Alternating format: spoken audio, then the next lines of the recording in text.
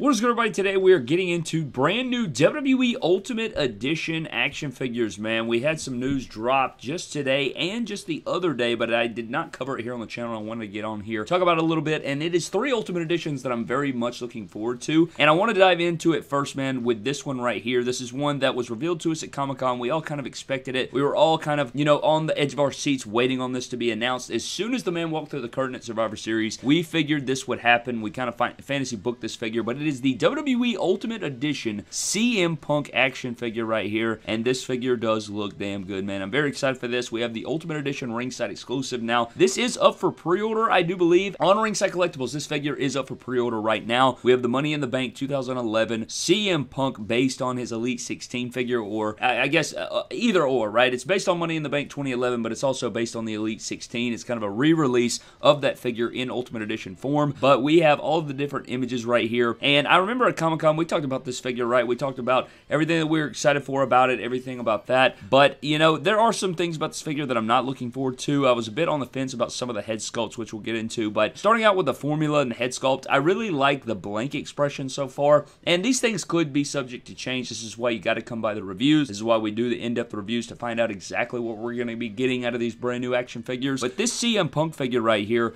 looks pretty damn good. The formula is about what I expected. A lot of people were talking about the legs being a little thick. I don't really mind it. I think it looks pretty good and proportionate, and that's all that really matters to me. Hopefully everything will work out well and pose around nice. I don't think it's going to have those stiff joint issues. It is going to have pin joints, which means this figure was created in the right factory, or at least I hope so. If this is created in the new factory, going to be pretty upsetting. I hope that this figure does feel good in hand. It doesn't have any of those issues, but I like the torso choice. The gear is obviously very good. I don't really care for the blowing kiss face. It looks like, obviously, that's what I wanted out of this figure, and when we fantasy booked the figure, that's what we wanted, but I am a little bit worried about how it's going to turn out in execution and how it looks. Maybe it will look better in person, but then we also have the screaming expression, which looks kind of wacky with the eyes. I don't know, it kind of loses some of the likeness to me, but the standard head sculpt with the kind of smirk looks the best, and then you have the Velcro shirt, the iconic CM Punk shirt, then you have the WWE Championship. So I'm most definitely excited for this figure. It's one that we've been waiting on. Can't wait to review it. It's going to be an epic one when we get it in hand, but had to point out some of the things that I'm kind of worried about, but I touched on that when we saw it at Comic-Con. It's not like this is some new news there in terms of how I'm feeling about the figure, but we did get the new proto images, and again, I've said it before many times, when you see these figures at Comic-Con, it can change your perspective when you see better images of it, because first of all, when you see them in the cons and the shows, those are earlier renditions most of the time, or sometimes they are hand-painted prototypes. The head sculpts look a bit different. There could be some running changes, some things that they slightly change in design. These are pretty much prototypes at the factory. They're kind of samples, right? The factory will send them a sample of the figure. They'll say, how does this look? And then they can approve it, make adjustments, things like that. That's what we see at these shows. And so maybe some things will change, but I like the way this figure looks. I'm excited for it. I think it looks good as a CM Punk Ultimate Edition figure, and I'm looking forward to it. But I do have an announcement. Tonight, we have another Whatnot stream, and that means more epic wrestling action figure items are going to be available for you to purchase. On top of this, we will be doing at least 5 different WWE action figure giveaways for you. Completely free. All you have to do is download the app and show up on the stream tonight, 8 p.m. Central Time. We will be going live on Whatnot to celebrate Beyond the Con on Whatnot, bringing the joy of New York Comic-Con to your home on your phone on the Whatnot app. If you click the link in the description below, you will get $15 free credit just for signing up, and you can use those credits tonight on my Whatnot stream. Whatnot is essentially eBay and Twitch combined together to create a live streaming selling platform where I can sell off personal items from my own wrestling action figure collection. Every single auction that we do tonight will be starting at $1 with 0 reserve pricing. We're going to be selling off personal items from my WWE action figure collection,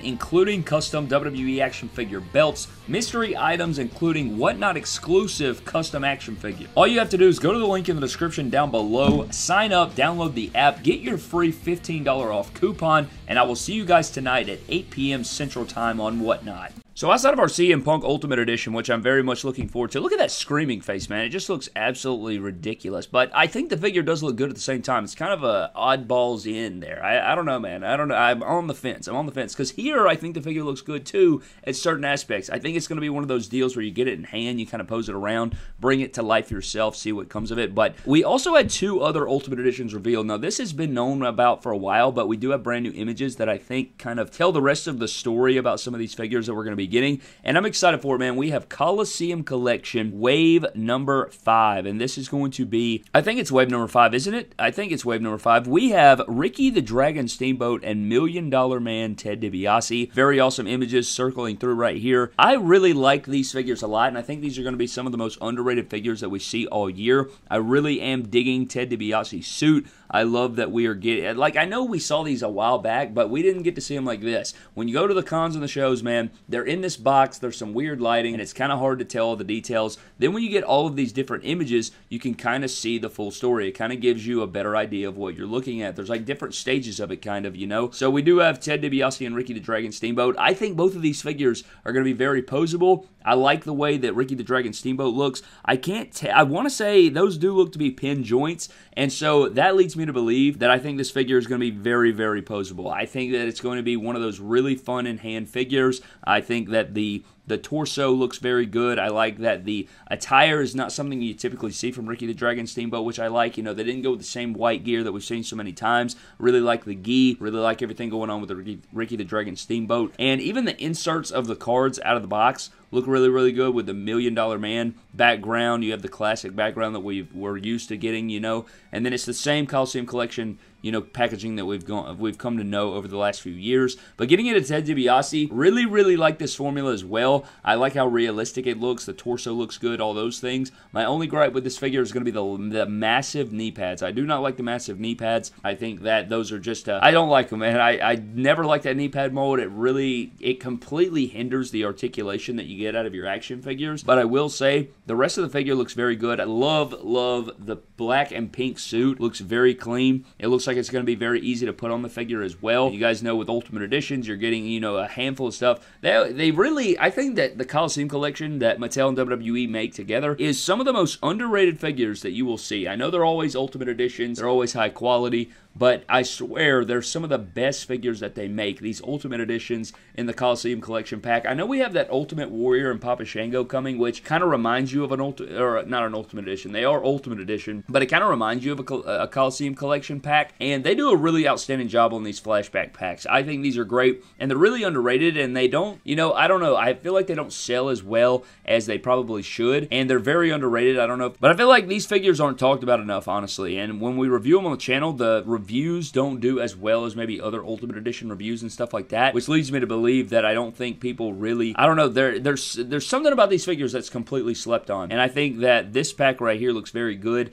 I think that, you know, being 5 series in, the Coliseum Collection has been something that a lot of people appreciate, but at the same time, still very, very underrated, and some of the best figures we see come from this line, and they're very good. I can't wait to get these in hand, and we saw these way back. I mean, it's been at least a little bit. I say way back. I know it's been a little bit. It's been ever since they showed off the Imperium Elite 2 pack and stuff like that on that Mattel live stream. Pretty sure that was the day that they showed this. The same day that they showed off that, you know, you remember that Legacy Mattel Creations pack with the King Harley race and the Muhammad Ali and stuff like that? The same day they showed that on that live stream is the same day that they revealed these, I'm pretty sure. But the images were really crap. You guys remember we had to get, like, screen grabs from that live stream, put them in a video, and I really haven't seen a ton of differences between the two besides just the quality of images, so I don't know what that's a big time gap right there. I don't even know how long that's been. Has that been almost a year now, I feel like, since we saw these figures originally? But these figures look really damn good. I think that Ultimate Edition Ted DiBiase and Ricky the Dragon Steamboat is definitely figures that we deserve to have, and I'm glad that we're able to get these Ultimate Editions of these characters and, you know, relive these things, and they put it in that classic packaging. It's just really underrated, man. I'm telling you, don't sleep on these sets. I've seen them go for clearance on Mattel Creations. That could just be a quantity thing, and more or less, what, maybe that's not necessarily demand, but just having an oversupply or something like that. I'm not entirely sure, but I do believe the Chase variants are going to return with the regular packaging and the black variant packaging, which I don't know. I've never seen a black variant packaging. I know they exist, but some of them, I swear, I don't remember seeing some of the, the Bret Hart and the Jim the Anvil Neidhart. Don't remember ever seeing chases of those. I could be wrong. Maybe I'm wrong, or maybe I don't know what the hell I'm doing, but I'm really looking forward to this pack. I think they look good, and this is 3 really good Ultimate Editions that we should have in hand before the end of the year, so these will be considered for our top 10 Ultimate Edition countdown when we get to the end of the year, and that should be awesome as well. But today I just want to get on here, touch on the CM Punk, the Ted DiBiase, and the Ricky the Dragon Steamboat, all of which look really, really good, and I am excited for all of them, man, so it should be a good deal.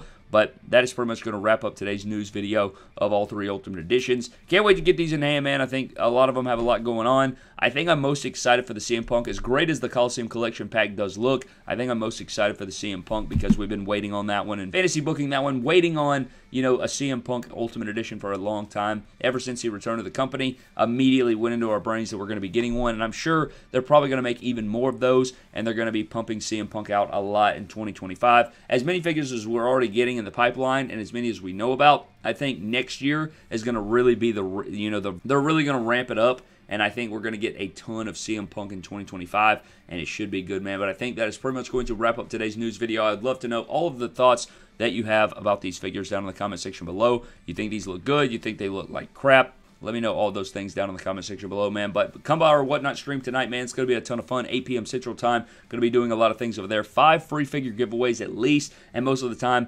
the comment section ends up driving me to give away 2 or 3 more items. We end up doing like a bunch of giveaways, and it's always really fun, and they're just a ton of fun, man. So come hang out, check out Whatnot, click the link in the description below. But I'm getting the hell out, man. Hope you guys did enjoy. Huge shout out to our Patreon members, man. Appreciate you fellas. Thank you guys so very much, man. You guys are absolutely incredible. Appreciate all of that you do for me on a monthly basis, man. But I'm getting the hell out. Thank you guys so very much for watching. I'll see you guys next time. Have a blessed one, and I'll catch you guys later.